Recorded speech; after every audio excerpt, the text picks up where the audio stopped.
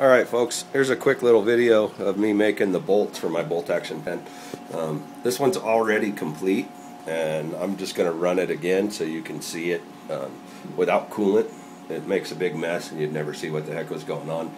So I'm just going to rerun the part and show you the procedure. What we end up with, what I'm actually doing right now is, see if I can get this far enough to focus, is putting in that counter bore right there. So it's a counter bore, it's threaded, and it's a specific distance from this end, which also has a counter bore. I've already done that and unfortunately didn't shoot any video of it, so you can't see that going on. And inside of this hole that we're doing right now, we'll screw in, well, I don't have it here, but anyhow, the ball mechanism screws into there to actually make the bolt action work. So here I am, I'm going to run it with no coolant.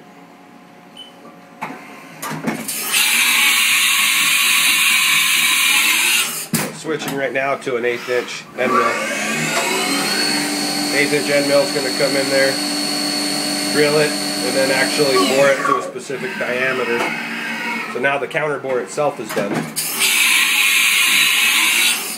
And it switches to a center drill to spot the hole. That's it. It's a quick little cycle there. Now it's going to switch to the drill bit. Switch to the drill bit itself. Going to drill that hole.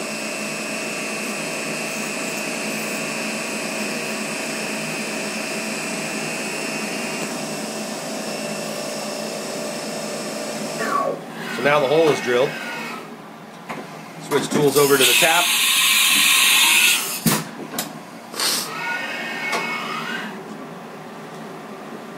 Two-step procedure tapping it. I don't quite trust going that deep all in once.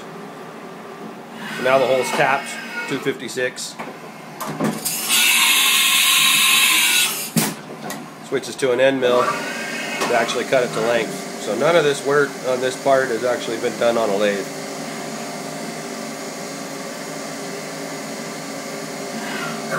So that's it. The part is done.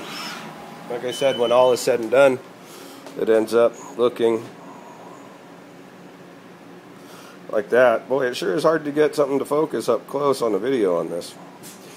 And when all is said and done, these little balls right here, the ball and shaft, that's all one piece of titanium, will screw into that. And you end up with that.